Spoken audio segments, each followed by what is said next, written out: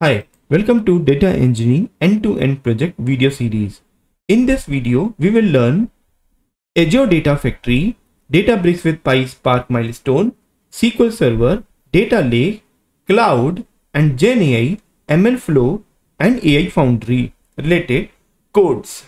First and foremost, we need to start with Azure Data Lake storage. In upcoming video, I'll start with Data Lake conversion. Then I'll transfer my video or any text file or any unstructured file from one location to another location using this Azure Data Factory. Then I'll write my PySpark code and PySQL code in Databricks workspace. Then we will be learning PySpark end-to-end coding there. Using Azure Cloud, we can create our Delta Live tables, which is now Lakehouse declarative pipeline.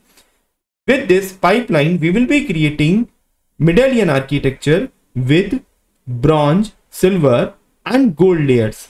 Later on, we will be depicting our platforms and we will be displaying every project and graphs using Power BI.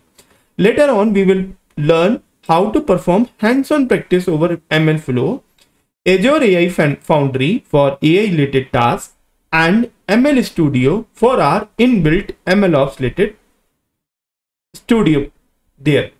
Then we will also learn how to perform Azure no-code AutoML. Through this end-to-end project or capstone project, you will be learning Azure Data Engineering Associate. It will help you to understand data fundamental and data AI engineer and machine learning over Databricks as well. Let's learn, and we will start with next series, next video. Thank you.